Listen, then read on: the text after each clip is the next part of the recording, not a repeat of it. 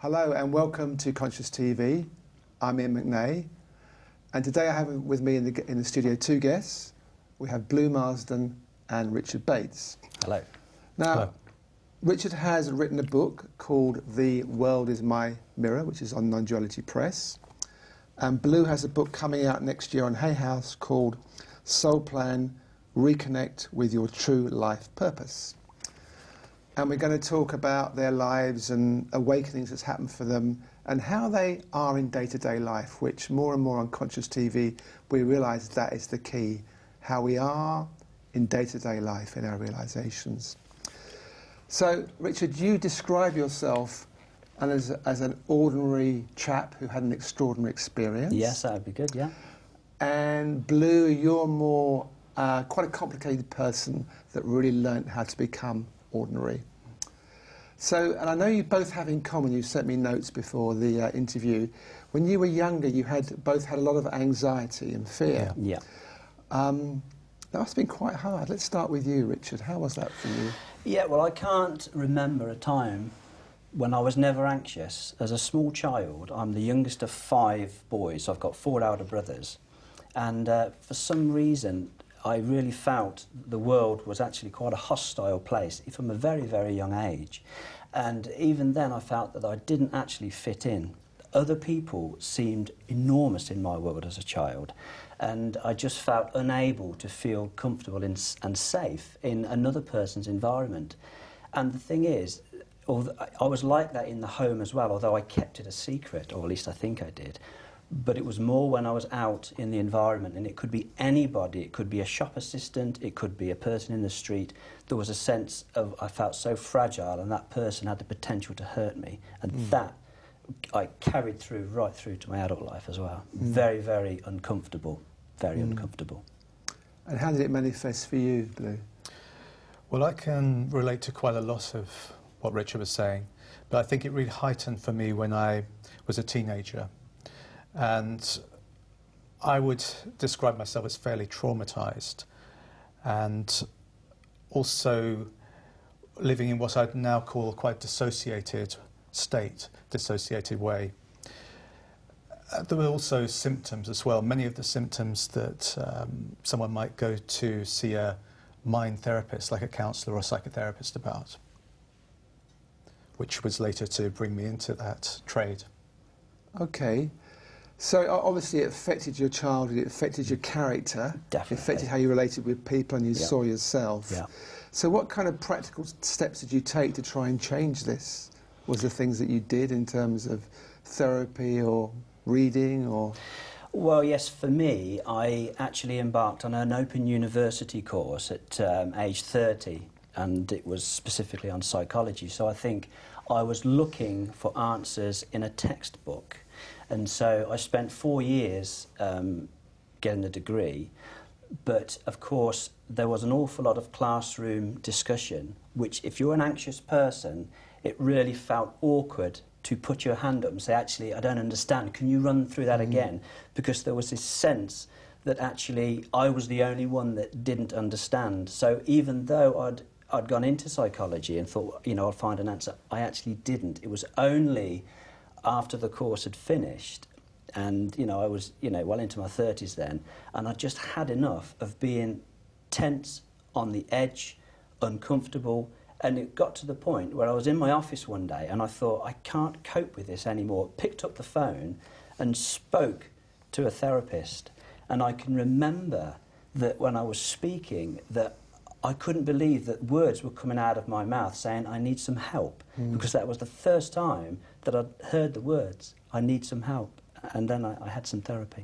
So you had the theory, insofar as you'd done the course, have the theory. So you had a certain understanding. Intellectual, yeah. But it wasn't embodied practically. No way. No, it wasn't. And that's the big difference. Although I would say that even when I went to therapy, although there was certain things which I was helped to understand about my childhood, that it still wasn't embodied in the sense that I would feel better for any extended periods of time. It might for a week or two, but then it would actually, I'd come back again and say, actually, no, this isn't working. Was it similar for you, Blue? A little bit different. Yeah. when I was about 14, I was very aware that things were stressful and life was getting very intense for me. And I came across a yoga book. And I started practicing yoga from the book. And that helped quite a bit. And that just led into other things. I started exploring Eastern philosophy and different therapy techniques, hypnotherapy. I became very interested in self-hypnosis. And I used to try and practice meditation, although that was very difficult when you're in that type of state because you get a lot of repetitive thoughts coming through. Mm.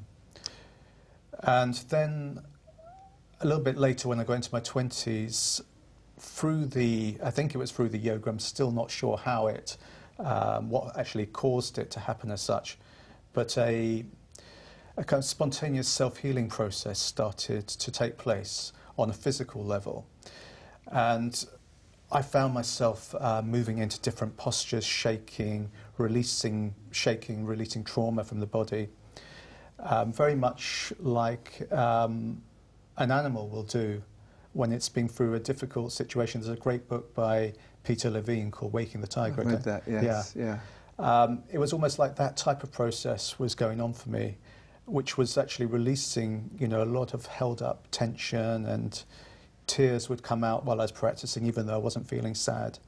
So there was something happening by itself. But that was scary as well. And there was a lot of fear around that, and having to let go and allow that to happen. It's interesting because you approached it a different way from Richard. You went to the body. You went more with the mind. Yeah. And it took you time. It took you time with the body, didn't it? It sounds yeah. like. And a long time. And that Peter Levine work, that trauma release work, is very interesting. Do you want to just explain very briefly how that works and why he calls it taming the tiger? I think he calls it, doesn't he? Is it taming the tiger? Waking the tiger. Waking the tiger. Yeah. Well, actually, it is a process which can be initiated by, I think, Kundalini Yoga. There's some branches of Kundalini Yoga, and there's also some forms of Qigong. And actually, I later found the Qigong route as well, and I went and I explored this, and in a more formalised way. But the idea is that you're connecting with, you could call it a life force, self-healing energy, which then begins to rework you, and it has a self-healing, because sometimes as part of this I'd be tapping various acupuncture points as well, or sitting in different positions which would stretch the body out and release. And you were doing this spontaneously? Spontaneously. Really? Yeah. Huh. And sometimes there'd be sounds that would come out as well, chants and healing sounds, like overtone chanting. And did you feel at the same time your mind changing as well as your body changing? Yes, to some extent. But it was mainly a physical thing to start with, and there was still quite a big dissociation, which you could call as a witness. So in some sense it was a witness, so I was witnessing this happening.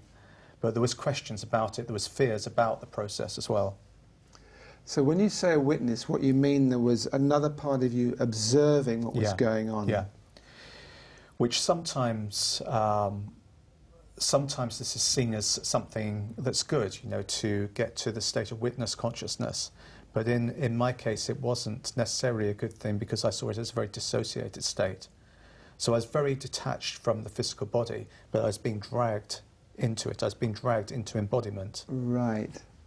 And we'll come to this later with the whole non-duality thing. That's one of what we maybe perceive as a danger. You might be able to exist in a kind of more expanded state, but you're more divorced from your humanness and your physicalness. And there were some benefits to that. Yes. There are some benefits to being detached. But ultimately, it wasn't where things were going. Yeah. So let's continue your story, Richard. So you made the brave phone call in a way. Yes, I did, and I can still remember now actually driving over to the therapist's office and getting out and thinking, can I actually, walk up to that door and knock on it? Because there was a sense that maybe I was all right, really. Maybe I was just making it up. But I did find find it in me to actually knock on that door, and And I can remember actually sat in the therapy room, and I saw the certificates on the wall, and there was the box of tissues on the table, and there I was, and I thought to myself, what am I doing here? I thought, I'm okay, I've made a mistake. But when I started to actually talk to the therapist, it was clear that what I was saying was actually relevant, and it was gonna help me. And I remember the first words that I said. And I said, I'm so unhappy. And I'd never said that to anybody in my life before. I couldn't possibly expose myself and say that I was vulnerable in any sense. It was like I'd created this wall, this barrier, and what I showed the world was only a version of me, so that I couldn't be attacked, I suppose. There was certainly a wall and a barrier. And it was through talking to the therapist that part of that barrier actually did start to crumble. And I can remember that there were certain things that I said which I would never have admitted to myself, but they did start to come out. And it was mainly to do with very early family life and my position in the family. And I found that very, very useful, although it wasn't the final thing for me. There was a lot more to come.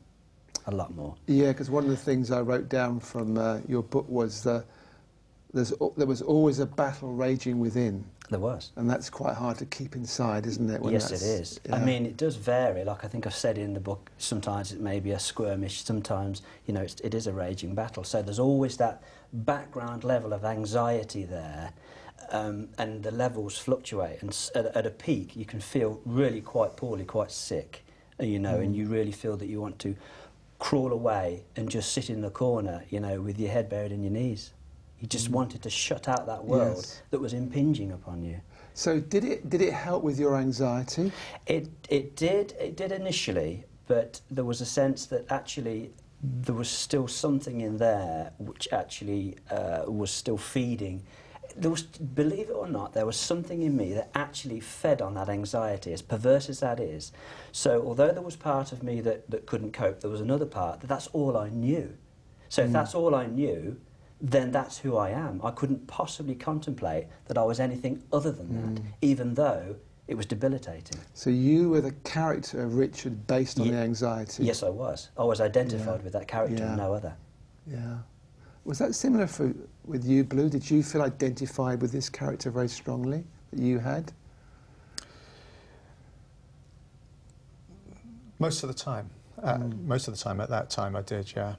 There were occasionally glimpses where I could step out.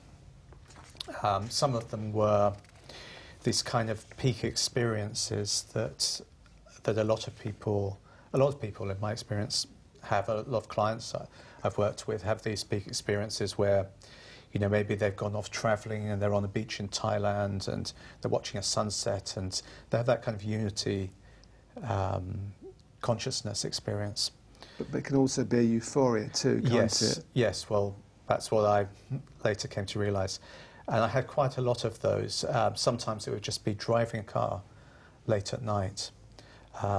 When I was a student, I used to work as a minicab driver in the evening while I was going through college. And quite often late at night, I'd get into that kind of experience. And sometimes that would just last at the time. Sometimes there'd be a kind of euphoria, if you like, which would keep going. I could also get it through dancing as well. And then there was something else that used to happen, which was I could be very much in the drama. This was maybe going back a little bit when I was young, more to the teenage years, where I might have a panic attack. And there was one time when I actually went to hospital when I'd had the panic attack. And I went in and there were some doctors and nurses checking me. And then suddenly I kind of stepped out of it and I just started laughing. And I just, apologised and left. And, they were obviously quite concerned, but I just went and walked out. So sometimes I could kind of see through the drama of what was happening. So what actually happened there, do you think, practically? So you were in the panic attack, it was so severe you end up in the hospital, and then you start laughing. Well, were you aware of a switch happening?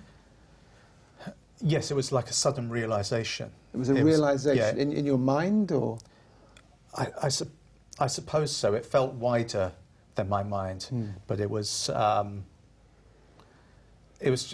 almost an amusement with, this is, part of the drama of life, and that freed me temporarily from that time.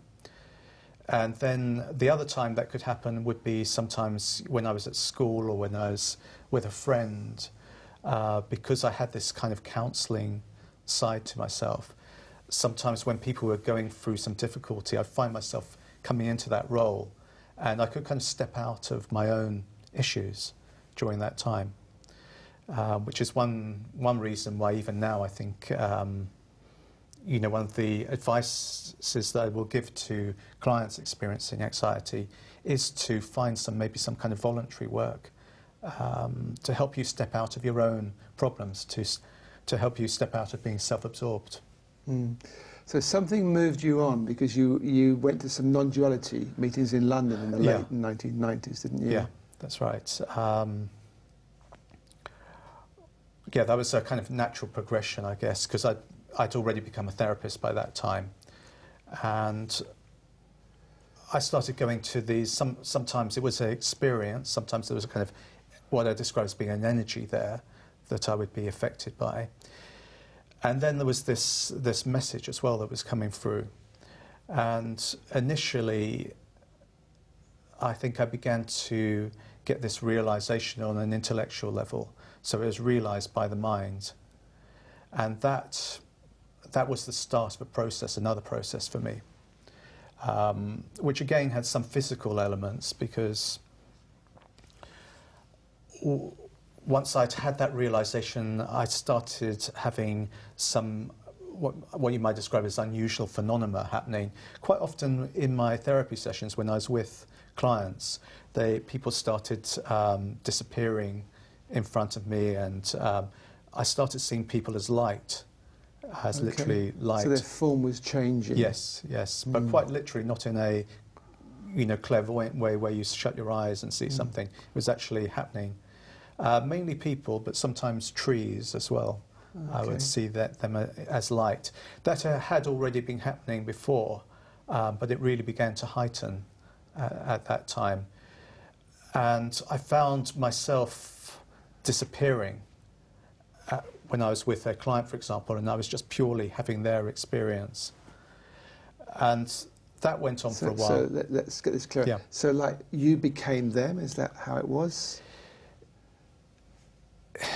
Not exactly I became them, but Blue disappeared, and there was just what was appearing. As it happened to be the case, it was someone talking about their problems. Well, you're nodding away here, Richard. I know exactly what he's talking about, because it is this absence of the person that actually is really quite revealing. It spent all these years accruing knowledge about who you think you are. And then when that gets removed, and there's a sense that you're seeing life, you're seeing events as they are actually happening in the here and now, so there's no necessary interpretation of what's happening. There's a sense of not knowing who the person is that is opposite you. Because Blue's experience there mimics very much my experience that I had outside of a supermarket when there was an absence of me. I mean, I can tell the story. Absolutely, tell the story. I dipped into non-duality. You went to a Tony Parsons I meeting. went to a Tony Parsons meeting, which I got up on a Saturday morning, and I didn't even know that I was going to be going. But for some reason or another, I clicked on his website and I looked on his meetings page, and there was one in Hampstead. And I live 90 miles away in Warwickshire, so it wasn't a case I could just nip in the car and go. I went to the train station, booked my ticket. I didn't even tell my wife I was going. She probably still doesn't know now that's where I went, but I just went. And I found the meeting house and I went in. And because previous to that, I'd only ever seen Tony on YouTube, and I went and I sat in the meeting. But after that, there was still a lot of seeking, a lot of searching. So when I was stood outside of the supermarket, there was I saw a woman, and she'd got shopping bags, a normal situation outside of a supermarket. But I found myself scanning her from top to bottom, and there was two ideas running. There was one, yes, I knew that there was a woman standing there with shopping bags, and another, that I don't know what on earth I am looking at. And they happened at the same time, so it was very, very confusing. And there was just this sense of silence that had actually, a sense of stopping. And then I looked around, and then coming towards me, there was a bus pulling in, because there's a bus station just outside, and it was the biggest, reddest, loudest bus I'd ever seen in my life. And it felt I'd have to get out of the way in a minute because it's going to come right for me.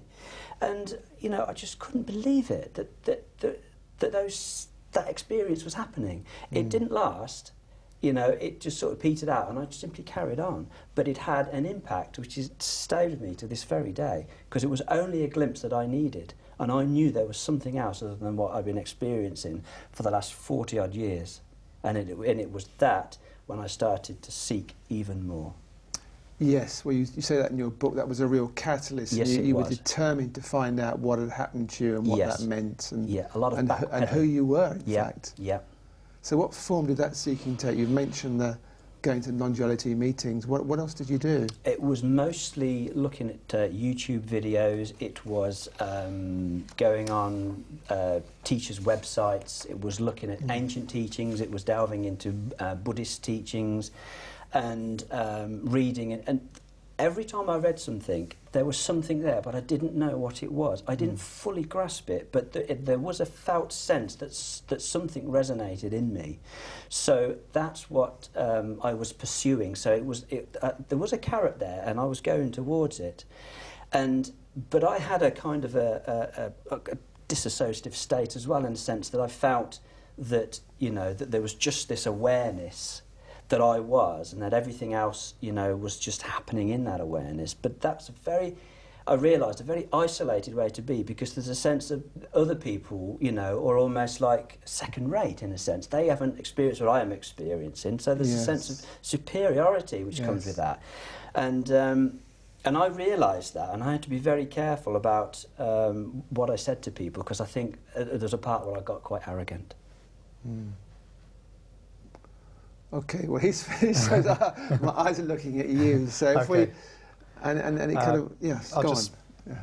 Just organically, see what I'm drawn to there. I think, well, I know that you've obviously integrated that feeling of superiority and initial feeling.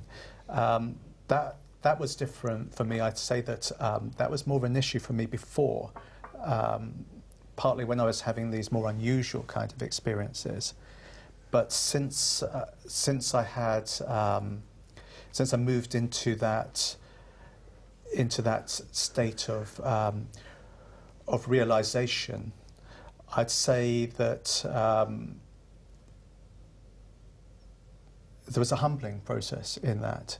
It was the opposite. It was almost quite difficult in a sense. There was almost a sense of loss at first with that. I just want to go back a stage, because I just want to get this clear for people that are listening. And before, you were talking about a kind of a peak type experience would happen, and you realised that in itself would come and go very, very easily. Yes. And there's something that I'm going to read, which is a quote from your forthcoming book, which I think explains this very well, of what you moved on to, which was what for me at the time was a less obvious progression. That was when I experienced a far deeper and unfolding realisation of my essential lack of individuality. Yeah. This was quite different from the unity, blissful and peak experience I'd occasionally experienced through spiritual practice, dance and music.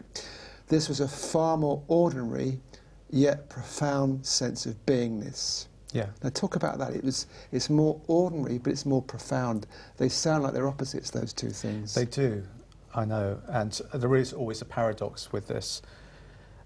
But it was, you know, for example, before I was, you know, I used to live my life around always seeking unusual experiences. I was always looking for the extraordinary in the ordinary. And once I began to, what I call, melt or dissolve which has been an ongoing process, I want to stress that,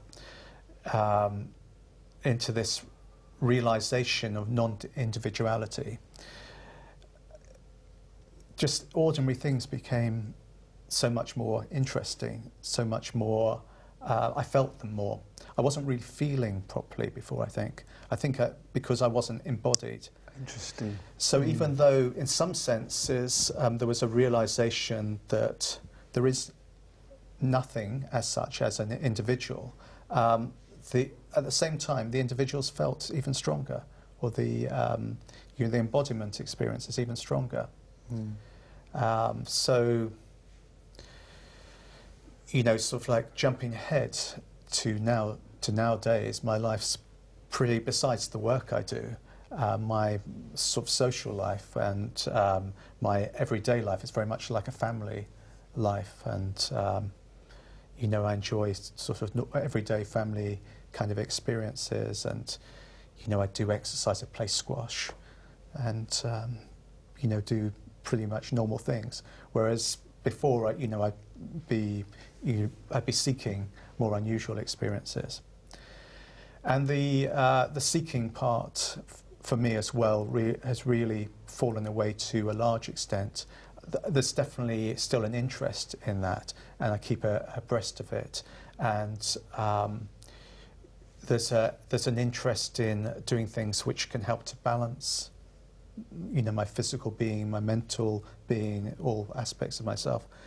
But what I moved into very strongly from that point, which was 10 or more so years ago, was much more into a sense of purpose, and living a sense of purpose, and flowing with that sense of purpose as well.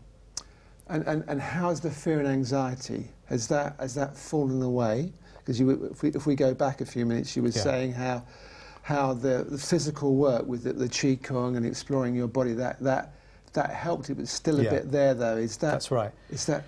That had already helped, and I'd through the different therapies I explored in particularly in my 20s, I got to a point where I was coping, I'd say, which I think is a position that many people are in.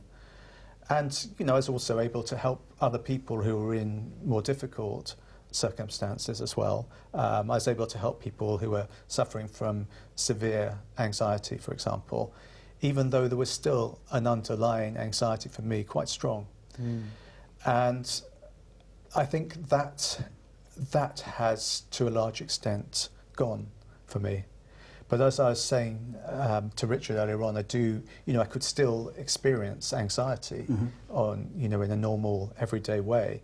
If something stressful happens for me, but it's less of a kind of underlying, all-encompassing, ever-present. It doesn't feeling. hang about for long, does it? Yeah, it's more of an arising.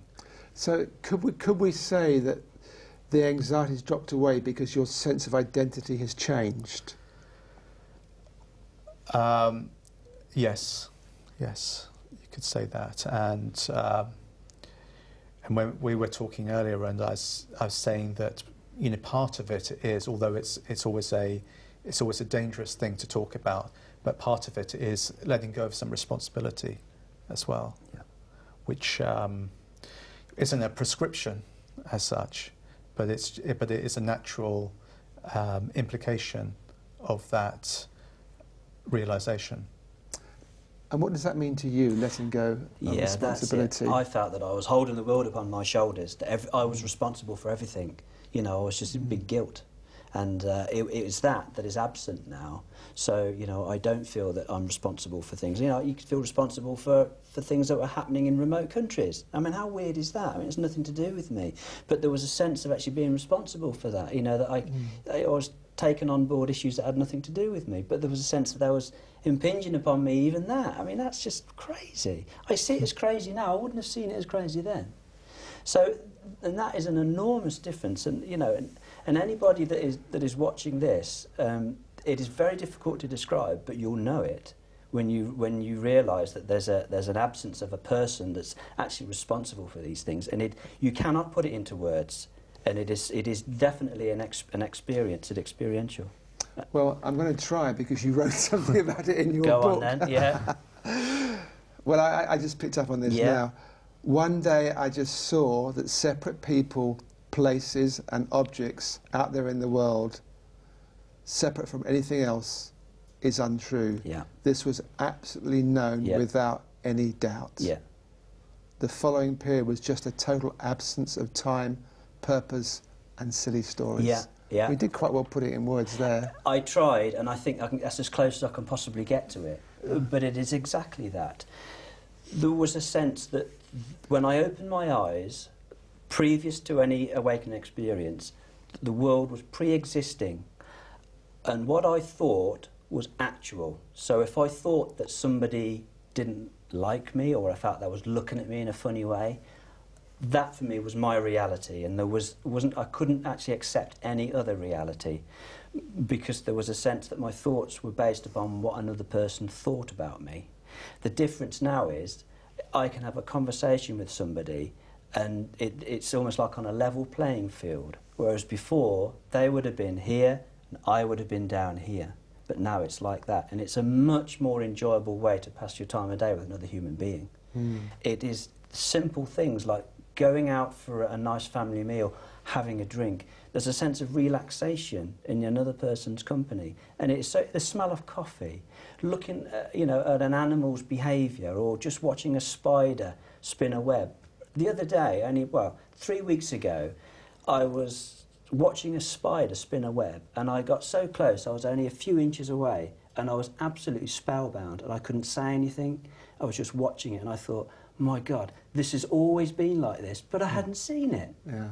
So the simple things have become magical. And I, like Blue, I don't need to look for peak experiences or anything like that now, because this is enough. Right here, right now, it's enough. It's an ongoing peak experience in one way, isn't it? In a sense, I suppose, but there's no sense that you want it to be any different than what it is. So if there are times when I might be, there may be a little bit of anxiety coming up, that's fine, let it come. It'll come and it will go again. I'm not going to hang on to it, because there's nothing for it to hang on to. In my book as well, I say that the liberation is like, you know those fairground grabbers that pick up a toy? Yes. Well, it is like that. You're being picked up, but you're being taken somewhere else into another environment. You are spring cleaned, and you're given a coat of anti-static spray. Then the claw picks you up, chucks you right back into it. Everything appears just like it did before, but nothing sticks. And it is that you're not as sticky. How funny is that? I like that. Let's just look a little bit more in the sequence of what happened. So you had the supermarket bus experience we just talked about. Yes, I did. And then that faded away a bit, didn't it? It didn't completely go, but it faded away. And you were looking, you were somehow hungry for that because of the feeling you had, the feeling of freedom, realisation, whatever. Yes. And then it just came back on its own, didn't it? Yes, it did, because the mind kicked back in and said, you're fooling yourself, Rich. Right, yes. You are this individual. The world is as it is. So there was this Richard Bates character that was kicking up a fuss. You could say the ego if you wanted. It was kicking up a fuss. And I think there was a fear there that this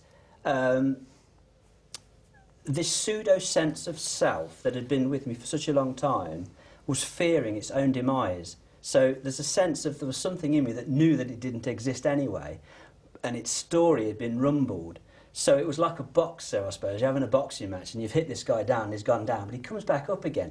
He's not quite as fit as he used to be, and his punches are not quite as strong, but they still hurt.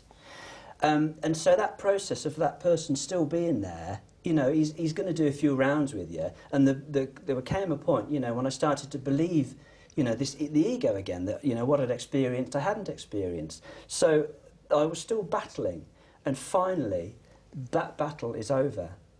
And there were no winners. It was just that Richard Bates had been rumbled. Richard Bates has no independent existence. Now, Richard Bates, the character, is still here, and he has his likes and dislikes, and his moods will fluctuate.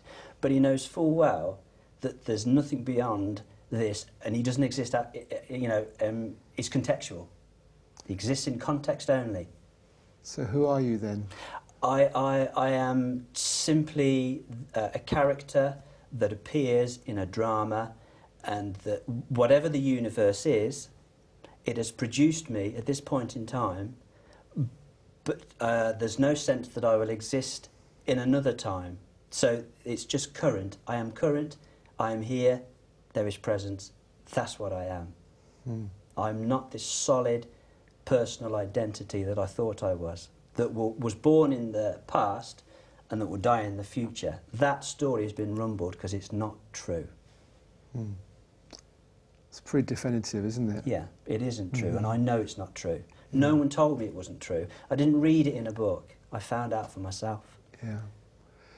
And it's interesting, and I have to look at my notes to get the quotes, but you say another part of the book, your advice here, it's very simple actually, advice here is to investigate, investigate, investigate. Yes. And that's what you did. I did. I used my mind, because I treasure, and I still treasure my mind. I don't have no wish to get rid of my mind. It's very useful. You know, it's great for, you know, if you want to plan some redevelopments in the house and choose some wallpaper. It loves that. Let it do it. It's fine. It will not get the non-duality message. Yeah. And if you take your mind to the limit, and it is sensed that the mind won't get it, the mind will go, and the mind thanks you for it. It was only trying to help. It couldn't do it. It'll thank you for it. Yeah, no, I totally agree with that about the mind won't ever get it. It just becomes a kind of over-analytical process. Yeah, I totally concur with that. Yeah, yeah. But I do think that, well, in my experience anyway, I do think that there can be a kind of understanding or a clarity that can happen on the mental level at first, and that in itself is enough to help with the anxiety, some of the anxiety we're talking about, or it can be enough anyway. More cognitive in a sense. Yeah. But then it sets something into process, at least in my experience, which has to be more experiential. Absolutely. Yeah. I agree with that. I've got my notes mixed up here. I'm not sure who said what. That's quite a good thing, actually.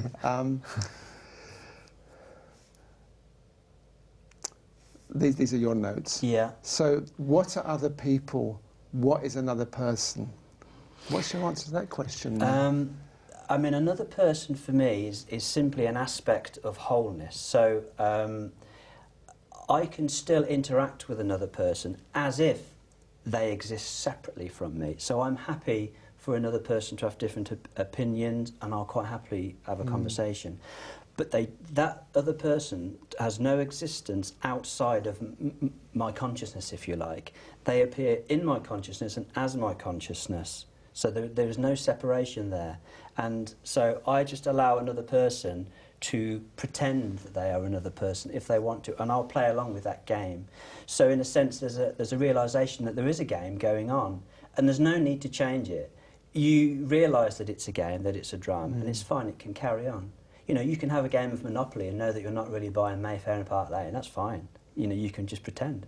Yeah. And that's really what it is. There's a sense of there is a drama going on, and you're happy to play your part, and there's no need to change it.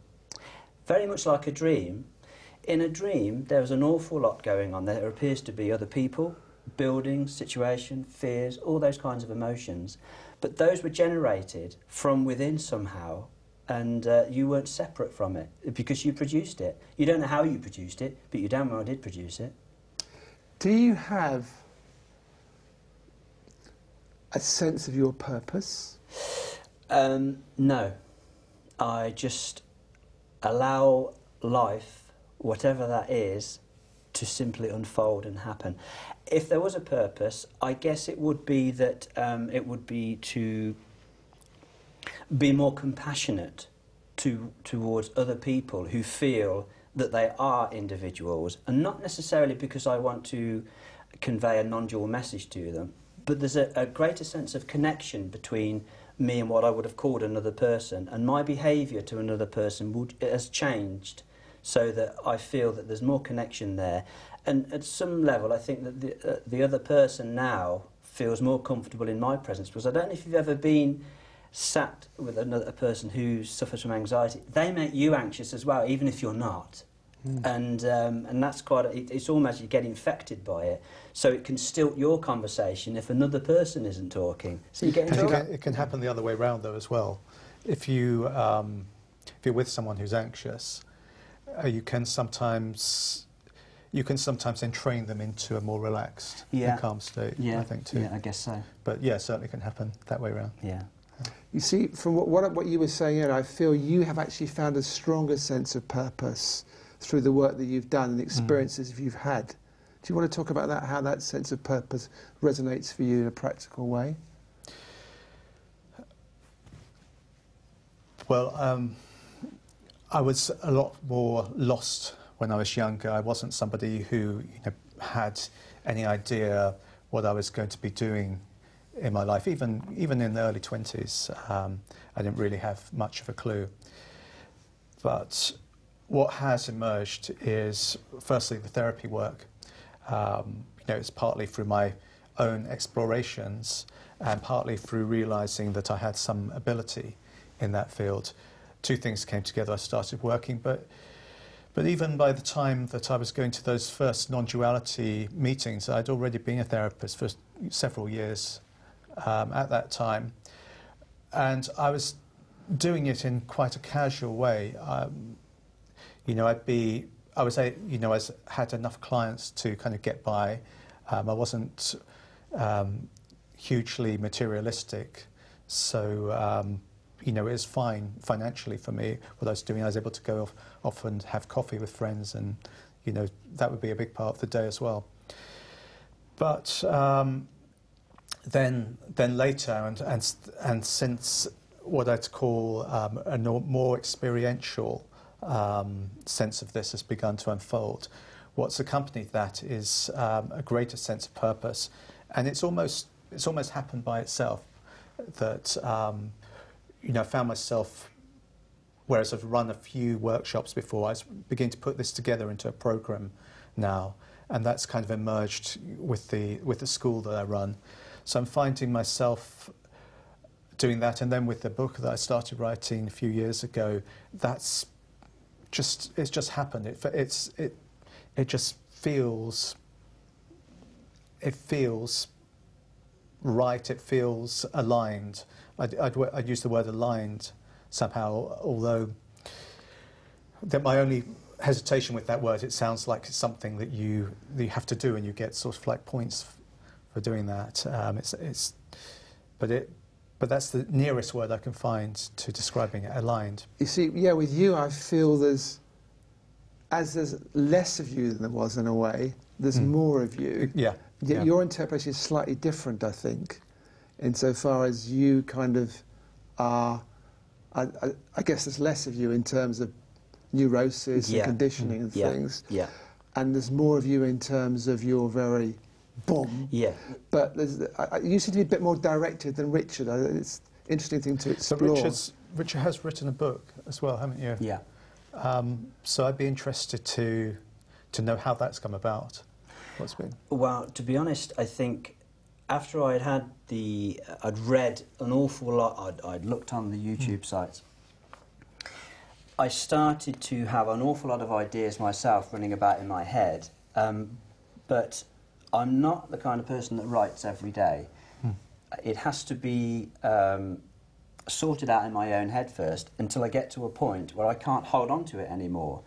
And so one day I simply was sat at my desk in my office, and my fingers almost felt as if they had a life of their own, and they just started tapping away. And I didn't really know where those words were coming from, but they just started to flow. And within, I think it was less than 2 weeks, 20,000 words had come out. Wow. And, I let it settle for a few days, and then I read it again, and I thought, did I really write that? And I thought, and at some stage I thought, what on earth am I trying to say? Because I didn't even understand fully what I was writing, so it was coming from an incredibly deep place. And it was only after I'd started to reread and then to edit it here and there that it really, on a page, started to come together. So it had got, from just something that was in here, it became more tangible. And I'd had a great fear as a child writing things down because I didn't want other people to know what my thoughts were. Yeah. Yeah. It could be anything. There was a sense that somebody would look at what I'd written and start to criticise.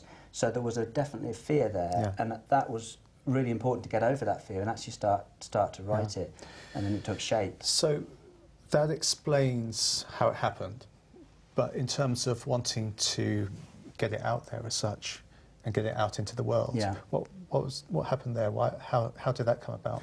Well, in practical terms, you think you're talking about now, and also motivation. I think that's no. I thought that actually I could help other people. Yeah. I actually thought that my take on things, because my day job is a locksmith. I'm a very ordinary guy, and I just thought there must be other people out there that are ordinary just like me but are suffering. Yeah. And I thought, well, if I can write a book which is in parts very light-hearted, and if I can show my personality in that book without too much jargon, then I thought that that it could be useful to other people. So that was probably the underlying reason for doing it. It was to share. I did need to share. I couldn't keep it in any longer. Yeah, yeah. It's almost like it wasn't you that was. It wasn't all you coming through you, was it? There was something. Yeah. There was something outside that use you as a channel. Absolutely. And you're tipping away. Yeah. And as I said to you earlier, you're actually a very good writer. Because some of the non-duality books that we get they're okay, but this is a well-written book. Thank you. Which actually is the exception. Yeah, I mean, and I think if Richard Bates had have written it, the old Richard Bates, let's say, it would have been very stilted. And for a start off, I wouldn't have been able to write about myself in there because I've got a chapter called My Story, where I am quite candid about my early experiences, and that was a big thing. When I wrote that chapter, I knew that book could be complete then, because I'd actually put a part of myself in that book, which I was reluctant to show the world before. And how more public can you be by writing a book about yourself and putting that in there? Yeah. So we started the interview. We've got about 5 minutes left or so. We started the interview talking about fear and anxiety, and you've both pretty much completely got over it, and you pretty much got over it. What would you say to people that say are watching this and they are very anxious, have a lot of fear or whatever? Because it does seem in both cases there was a quantum jump that happened that went beyond what you were doing, that took you out of the box to some extent. So I guess people have to start the journey of... Yeah, they do. And all I would say is that your mind is there, and it is not a hindrance. It is there to help you. And if you take the mind and you keep investigating, eventually it will be exhausted, and there will be a sense that actually I'm no longer interpreting the world as I used to before. And a very simple example would be that there are, in your life, whenever an object appears, you are there. That object cannot be separate. You've never ever experienced something as simple as an apple and not being present. Same way in a dream. If there's an image of an apple, you are there. There cannot be any separation. If you're honest with yourself, objects have never ever appeared without you. There's a big clue in that.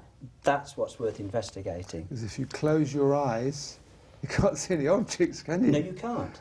Yeah. No. There is... Was it you that was saying that Douglas Harding was very important to you? Yes, he was. Yes. And it was face to no... And to also to Blue as well. Really? It was both of us. Yes, it was. I've got a section on that. Just talk very briefly about Douglas Harding. He's dead now. I went to see him once years ago as well, because it's a very interesting work that he does, which Richard Lang now is keeping going. Yeah. Would you like... Well, I went to see him probably about 1998, 1999. A meeting he was running in London, and it was during the time when I was exploring I was going to different satsangs and exploring this non-duality field. And what was great with Douglas was he had, I can't remember whether he called them exercises, but they were kind of practical experiments, that's what they call them, experiments, that you could do in order to get a sense of this. And of course his big thing had been the man with no head. When he actually had his realisation, I think he was walking through somewhere in the Far East, I think it was Nepal, and he realised he had no head. And that was another way of realising this kind of non-individuality. But he had some great experiments that he facilitated the group that I was with through, and one of them, which I actually bring onto my own workshops, they gave me permission, was one called the tube, where you have your head at one end and the other person's got their head at the other end, and you're just staring at each other. And then there'll be a facilitator who's getting you to really consider what it is that you're looking at. And that was quite profound. I found that particular experiment very profound for me. But also, you know, the presence of, you know, someone who'd been in that state for a very long time, because he was probably about 87, 88, 89 by the time I saw him. Yeah. Okay, we have to finish fairly shortly. I'd like you to briefly talk about your school and your work. Mm-hmm. I know you have a London school, don't you? Yeah. So there's a group at the College of Contemporary Therapy, and the main one is Holistic Healing College, where I run a diploma course. It's a counselling diploma, which I call spiritual counselling, but there's no kind of religious connotation to that. It's an all-embracing term. And essentially it's a counselling program where we also incorporate the latest therapies, or some, you know, tried and tested therapies. So the practitioners will learn to sit with people, talk to them when that needs to happen, because sometimes that's the most healing thing. But then there might be other times when they want to bring in some kind of intervention, some kind of technique. You know, if someone comes along with a phobia, you could spend 2 years talking to them in a counselling way, whereas something like hypnotherapy or emotional freedom technique will usually help someone very quickly. So they learn a range of techniques and a way to know how to apply them to the core issue that the client's coming with. Okay, thank you. And you work as a locksmith. Yes, I still work as a locksmith, a practical man. If someone's locked out of their house. That's it, I'm the man to call. So do they get a free book when you get them back in their house? That's an option, isn't it? I could certainly do that, yeah. I'd rather not give them away free, mate. But it's interesting that they've got themselves locked out and you find home again. Yeah. Let's hope when they walk back in the house they see things slightly differently, well, and then you've done a dual job, haven't you? Yeah, that would be good. You can charge double then. I could, yeah. Mind you, having said that, I remember some of the most enjoyable things for me is when someone's in distress because they need to have their locks changed, or someone's left and they need to change them, of sitting down at someone's kitchen table and having a chat. And for me, the locksmith was secondary. I loved chatting. Yeah, yeah. Brilliant. Okay. So, Blue and Richard, thank you very much for coming in to talk to us on Conscious TV. And to remind people that Blue's book, which is coming out on Hay House, this is Blue Marsden, is called Soul Plan, Reconnect with Your True Life Purpose. That's out in spring 2013. And Richard, January 2013. And Richard Bates, The World is My Mirror, and it also Fix Your Locks. That's out on Non-Duality Press. Yeah. Thanks again, guys. Thank you. Thank you. And thank you everyone out there for watching Conscious TV, and I hope we see you again soon. Goodbye.